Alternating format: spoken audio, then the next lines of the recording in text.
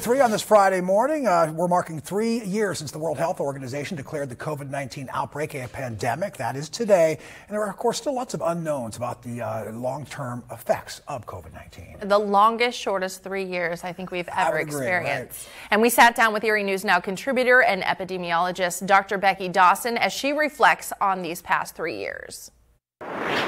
Dr. Becky, talk to me about this 3-year anniversary of what really kind of just turned the world upside down. Right. It's been the longest, shortest 3 years of our lives, I think is kind of the best way to explain it.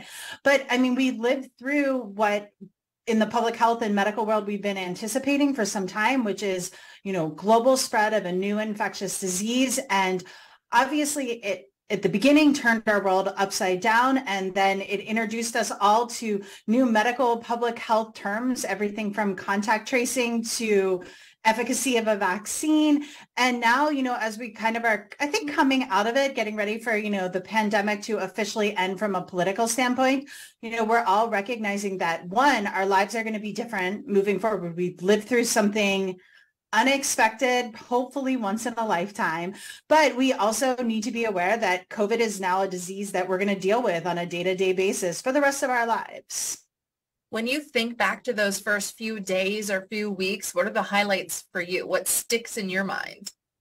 Well, I think that, the highlight for me was how quickly we learned what the virus was, what its genetic code was, giving it a new name. Those were all exciting moments. I think it was a real moment, personally, as, public health epidemiology kind of came to the forefront of everyone's minds, because we are the people that have been talking about this and planning for this for decades and decades and decades. And all of a sudden it was like Super Bowl Sunday for us, and not the Super Bowl that you want to have to go to, but the one that you actually knew was going to come at some time. So I think that those were big things. And then I think the biggest thing personally was like when Pennsylvania started going into the green, and I got to see my parents again and kind of reconnecting in ways that you don't realize how much you miss those connections until they're taken away from you.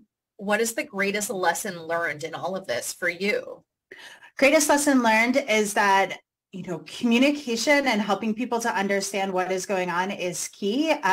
There were a lot of, I think, voids of information early on that were no one's fault, but I think having, people that can step in and talk through things, explain why there are voids, explain why things are changing, explain, what's happening has been really important. I mean, it's changed the course of my career almost entirely. But I also think that, from a personal level is just to really be grateful for our health every day that, we wake up and, we have fresh water and, clean air, all of those things seem to be grateful. And then just the importance of supporting public health as, the backbone of everything that goes on. Because when public health fails, so like when there's a pandemic, everything else falls apart. And so remembering that has been really important. If we were to ever see another pandemic in our lifetimes, what should we do differently?